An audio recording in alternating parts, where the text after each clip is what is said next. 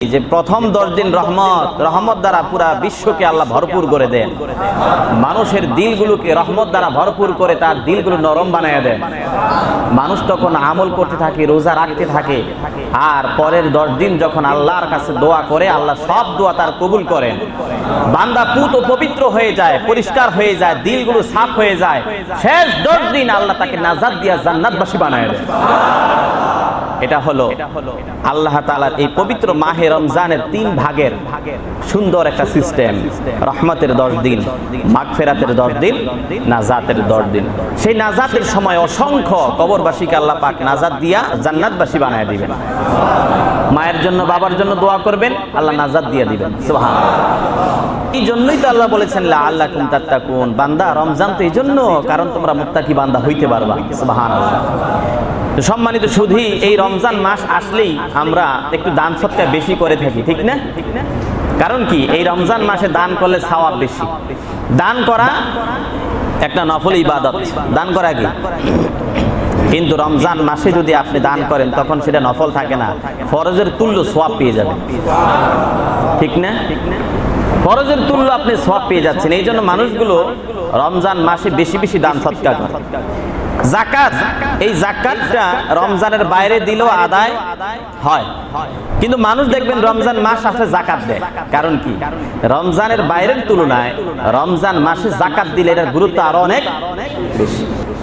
এটা একটা ফরজ কাজ, কিন্তু রমজান মাসে যদি এই ফরজ কাজটা আদায় করেন তাহলে 70টা ফরজ কাজ আদায়ের সওয়াব পেয়ে যাবেন। তাহলে রমজানের বাইরে যাকাত দিলে হয়, কিন্তু মানুষ রমজানে কেন যাকাত দেয়? কারণ 70 গুণ 70টা ফরজ তুল্য সওয়াব তার আমলনামায় জমা হয়ে যাবে। এই জন্যই মানুষ রমজান মাসে কি দেয়? যাকাত দেয়। যাকাত কি? যাকাত কার উপর ফরজ, যাকাতের ফাজাইল, যাকাত কেন দিবেন, কাকে দিবেন, ইত্যাদি বিষয় আমরা মাসালা মাসাইল যাকাতের বিষয়ে আমরা আলোচনা করার চেষ্টা করব, যদি আল্লাহ পাক আমাদের তৌফিক দান করেন। বলুন আমিন। আমার সঙ্গে জবানটা খুলে সকলে হৃদয়ের সবটুকু ভালোবাসাকে উজাড় করে কোরআনের আয়াত তেলাওয়াত করেন। আউযু বিল্লাহি মিনাশ শাইতানির বিসমিল্লাহির রহমানির রহিম। আলিফ লাম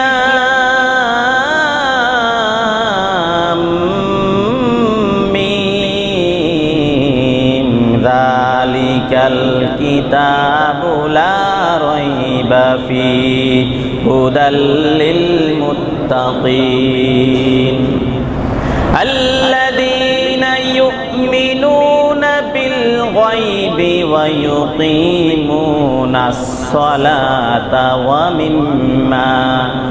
মিম্মা রাযাকনাহুম ইউনফিকুন। কে বলছেন? আল্লাযীনা ইউমিনুন। এর আগে বলেছেন মুত্তাকি বান্দার বৈশিষ্ট্য সম্পর্কে। কারা মুত্তাকি বান্দা? এই কথাটাই আল্লাহ আয়াতের মধ্যে বর্ণনা করছেন। মুত্তাকি বান্দা তারাই যারা নামাজ কায়েম করে। জোরে বলেন সুবহানাল্লাহ। আল্লাযীনা ইউমিনুনা বিল গায়ব ওয়া ইউকিমুনাস সালাত, যারা নামাজ প্রতিষ্ঠা করে, ওয়া ইউকিমুনাস সালাতা ওয়া মিম্মা রাযাকনাহুম ইউনফিকুন। আর মুত্তাকি বান্দা তো তারাই যারা আল্লাহর রাস্তায় বেশি বেশি করে ব্যয় করে, মানে যাকাত দেয়। তাহলে যাকাত দেওয়াটাও মুত্তাকি বান্দার একটা বৈশিষ্ট্য। যাকাত দেওয়াটা মুত্তাকি বান্দার একটা কি? আল্লাহ কোরআনের অন্যত্র বলেন, আকিমুস সালাতা ওয়া আতুজ যাকাতা ওয়া'তাসিমু বিল্লাহ হুয়া মাওলাকুম ফানি'মাল মাওলা ওয়া নি'মান নাসীর। আল্লাহ বলছেন, আকিমুস সালাত, হে দুনিয়ার মুমিন বান্দা যারা ঈমান এনেছো, তোমরা নামাজ প্রতিষ্ঠা করো। ওয়া আতুজ যাকাত, আর তোমরা যাকাত দাও। সুবহানাল্লাহ বলেন। প্রথম আল্লাহ নামাজের কথা বললেন, এরপরেই আল্লাহ যাকাতের কথা এনেছেন। তাহলে দেখেন পবিত্র কোরআনে অসংখ্য জায়গায় নামাজের পরেই আল্লাহ যেই জায়গার যে আমলের স্থান দিলেন তার নাম হইল যাকাত। জোরে বলেন সুবহানাল্লাহ। অনেক অসংখ্য আয়াত কোরআন হাকিমে আছে যেখানে আল্লাহ প্রথম আনছেন নামাজের কথা, এরপরই যাকাতের কথা। আমরা জানি ইসলামের বেনা 5টা। বেনা কয়টা? নামাজ, রোজা, হজ, যাকাত আর কালেমা, ঠিক না ভাইরা আমার? এই জন্যই সহিহ বুখারী এবং মুসলিমেও হাদিসখানে এসেছে যে ইকামিস সালাত ওয়া ইতাউজ যাকাত ওয়াল হজ ওয়া সাওম রমাদান। আগে আনছেন কি? সালাত। আগে কি আনছেন? সালাত। ওয়া ইতাউজ যাকাত, দ্বিতীয় নম্বরে আনছেন যাকাত। ওয়াল হজ, এরপরে আনছেন হজ। ওয়া সাওম, এরপরে আনছেন রোজা। তাহলে দেখেন নামাজের পরে আনছেন কোনটা? যাকাত। তাহলে যাকাতের গুরুত্ব আছে বিদায় তো নামাজের পরে আনছেন, ঠিক কি না? কারণ যাকাতের পরে আরো 2টা অপশন আছে, একটা হজ আর একটা রোজা। হজ এবং রোজার আগে নিয়ে আসছেন যাকাতকে। হাদিসের ভিতরেও যাকাতের কথা নামাজের পরে আসছে, আবার কোরআনের ভিতরেও নামাজের পরে যাকাতের কথা আসছে। তাহলে বোঝা গেল যাকাতের গুরুত্ব বেশি না কম? আল্লাহ কোরআনে অন্যত্র বলেন, ইন্নাল্লাযীনা আমানু ওয়া আমিলুস সালিহাতি ওয়া আকামুস সালাতা ওয়া আতুজ যাকাতা লাহুম আজরুহুম ইনদা রাব্বিহিম। জোরে বলেন সুবহানাল্লাহ।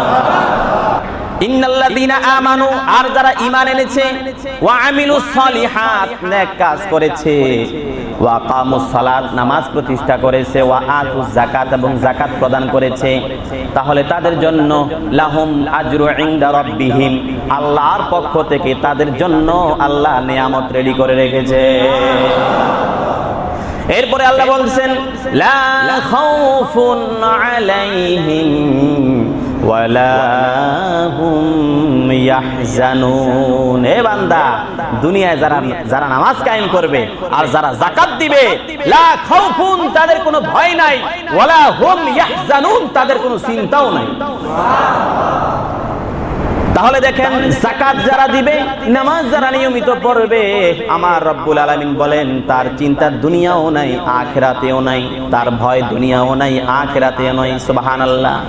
এই জন্য যাকাত দেওয়ার নির্দেশ কে দিয়েছেন? যাকাত দেওয়ার নির্দেশ কে দিয়েছেন? আল্লাহ কোরআনের অন্যত্র বলছেন,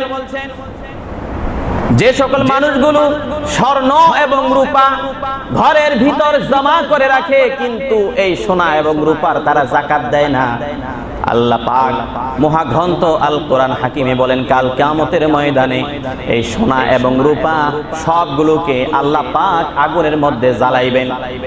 আগুনের মধ্যে জ্বালায় যে গলিত লাভাগুলো, গলিত যে স্বর্ণ রূপা হবে, এই গলিত স্বর্ণ রূপা আগুনগুলো বান্দার সামনে, বুকে এবং পিঠের মধ্যে আল্লাহ দাগ লাগায় দিবেন। জোরে বলেন নাউজুবিল্লাহ। আল্লাহ পাক বলবেন, বান্দারে, দুনিয়ায় তোমাকে আমি স্বর্ণ দিয়েছিলাম, দুনিয়ায় তোমাকে আমি রূপা দিয়েছিলাম, ধন সম্পদ দান করেছি, কিন্তু তুমি দান করো নাই, তুমি যাকাত দাও নাই। আজকে তোমার এই সোনা, এই রূপার ছেক এবং এর দাগ, এর উত্তপ্ত লাভা তুমি গ্রহণ করে কষ্ট গ্রহণ করো। জোরে বলেন নাউজুবিল্লাহ। ভাইয়ের আমার, কত ভয়ানক শাস্তি আল্লাহ পাক দিবেন। সহিহ বুখারী এবং সহিহ মুসলিমে আল্লাহর হাবিব নূর নবী সাল্লাল্লাহু আলাইহি সাল্লাম আরেকটা হাদিস বলেন যে সকল বান্দাগুলোকে আল্লাহ ধন দিলেন, সম্পদ দিলেন, টাকা পয়সা দিলেন, কিন্তু তারা যাকাত আদায় করে নাই, কাল কিয়ামতের ময়দানে ওই ধন এবং সম্পদগুলো আল্লাহ পাক বড় বড় সাপ বানায় দিবে। ওই সাপগুলো তার গলার মধ্যে আল্লাহ পাক পেঁচায় দিবেন, আর সাপগুলো সামনের দিকে এইরকম বড় বড় ফানা করে তার দিকে আসবে, আর তার এই কপালের মধ্যে ধ্বংসন করতে থাকবে, চোখের মধ্যে ধ্বংসন করবে, নাকের মধ্যে ধ্বংসন করবে, চেহারা ছিঁড়ে ফেলবে। সাপ বলবে, এরে বান্দা, দুনিয়ায় তোমার যে সম্পদ, সেই সম্পদ আমি এখন সাপ হয়ে গেছি, তুমি দুনিয়ায় তোমার সম্পদের যাকাত আদায় করো নাই, আল্লাহর রাস্তায় তুমি সম্পদ ব্যয় করো নাই, আজকে সেই সম্পদ আমি সাফ হয়ে গেছি।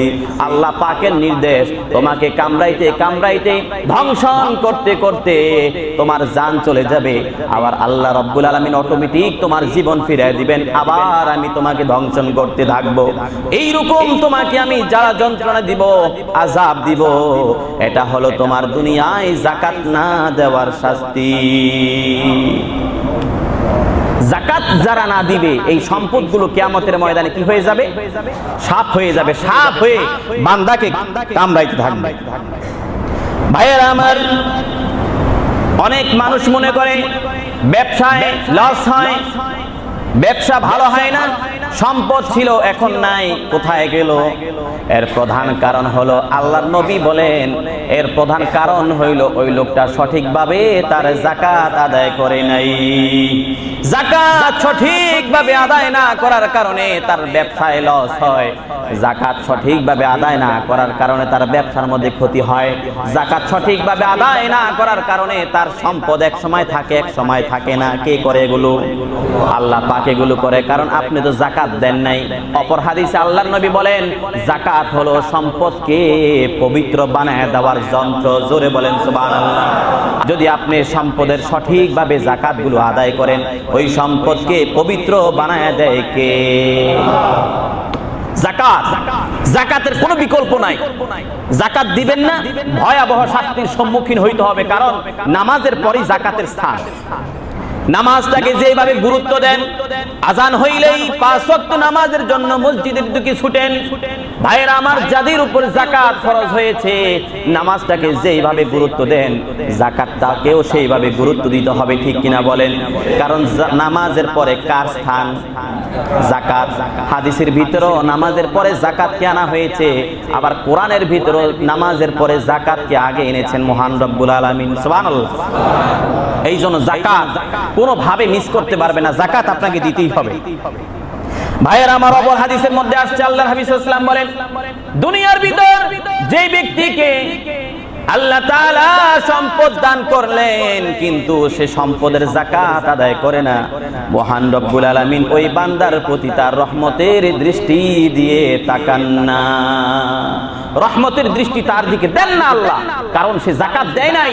যাকাত না দেওয়ার কারণে আল্লাহ তার যে রহমতের একটা দৃষ্টি, সেই দৃষ্টি বান্দার উপর দেন না। এই জন্যই বান্দা অ্যাক্সিডেন্ট করে, বান্দা ক্ষতিগ্রস্ত হয়, বান্দা বিপদে পড়ে, কারণ আল্লাহর রহমতের দৃষ্টি তার উপর নাই। সম্পদ দিয়েছিল আল্লাহ, রহমতের দৃষ্টি না থাকার কারণে ব্যবসার ভিতর লস হয়, কারণ আল্লাহর সুদৃষ্টি এখন নাই। এই জন্যই ব্যবসায় বেশি বেশি লস হয়। এই কথাগুলো কার? আমার না নবী সাল্লাল্লাহু আলাইহি ওয়াসাল্লামের? নবী সাল্লাল্লাহু আলাইহি ওয়াসাল্লামের। কারণ আপনার সম্পদকে পবিত্র বানায় দিবে যাকাত। এই যাকাত প্রথা যদি সমাজের ভিতর পুঙ্খানুরূপে চালু থাকতো, আজকে সমাজের ভিতর একজনে লাখপতি কোটিপতি, আরেকজনের 10 টাকাও নাই, আছে না নাই? এই বৈষম্য সৃষ্টি করেছে যাকাত না দেওয়ার কারণে। যদি ইসলামী শরিয়া ভিত্তিক আমরা যাকাতগুলো প্রদান করতাম, তাহলে আমার মনে হয় সমাজের ভিতর এমন একজন মানুষও থাকতো না যে ভিক্ষা করে, ঠিক কিনা বলে? ভিক্ষা করার মতো কোন মানুষ সমাজে থাকতো না যদি যাকাতটা সঠিকভাবে আদায় করতাম। বিশ্বনবীর যুগে সাহাবায়ে কেরাম আজমাইন বলেন, ইয়া রাসূলুল্লাহ, আমরা বিগত সময়ে যাকাতগুলো সঠিকভাবে আদায় করার কারণে আমাদের শহরে আর কোনো ভিক্ষুক নাই, আমাদের শহরে গরিব নাই, মিসকিন নাই, ভিক্ষুক নাই, যাকাত খাওয়ার যোগ্য কোনো ব্যক্তি নাই। এই জন্য যাকাতের মাল এই জায়গায় স্তূপ হয়ে আছে, কেউ নেয় না। জোরে বলেন সুবহানাল্লাহ। আজও যদি যাকাত কথা ইসলামী শরীয়তের অন্যতম একটা ফরজ কাজ যদি আমরা পরিপূর্ণভাবে আদায় করতাম, আমার মনে হয় একজন ব্যক্তিও সমাজের ভিতর গরিব থাকতো না, ঠিক কিনা বলেন মুসলমান? যাকাত প্রথা আপনাকে মানতেই হবে। এই জন্য ফতুয়া আলমগীর তাম বিশ্বের ভিতর যে ফতোয়ার কিতাবটা সবচাইতে প্রসিদ্ধ, হানাফি মাযহাবের ভিতর অন্যতম একটা ফতোয়ার কিতাব। বাদশাহ আলমগীর কত বড় বাদশাহ ছিলেন, তার জামানায় এই ফতোয়ার কিতাব লেখা হয়েছে। এই জন্য ফতোয়ার কিতাবের নাম হয়ে গেছে ফতোয়ায়ে আলমগীরি। ফতোয়ায়ে আলমগীর। তিনি 700 আলেম ডাকলেন। কত আলেম? 700 আলেম ডাকলেন। আনার পরে বললেন, আমি একটা ফতোয়ার কিতাব রচনা করব। বিশ্বের বড় বড় রাষ্ট্রের থেকে 700 আলেম তিনি ডাকলেন, ভোট গঠন করলেন। সেখানে তারা বসে একটা ফতোয়ার কিতাব রচনা করলেন। তার নাম হইল এই ফতোয়ায়ে আলমগীর। এটা পৃথিবীর মধ্যে আসা প্রসিদ্ধ একটা ফতোয়ার কিতাব। সেই ফতোয়ার কিতাবে এসেছে যাকাত হইল মানুষের উপর ফরজ, যাদের উপর নেশাব পরিমাণ সম্পদ আছে, যাদের নেশাব পরিমাণ সম্পদ আছে তাদের উপর যাকাত ফরজ। যারা যাকাতকে অস্বীকার করবে তারা কাফের, যারা যাকাত আদায় করবে না তারা ফাসেক, আর যারা যাকাত দেরিতে আদায় করবে তারা হলো গুনাহগার।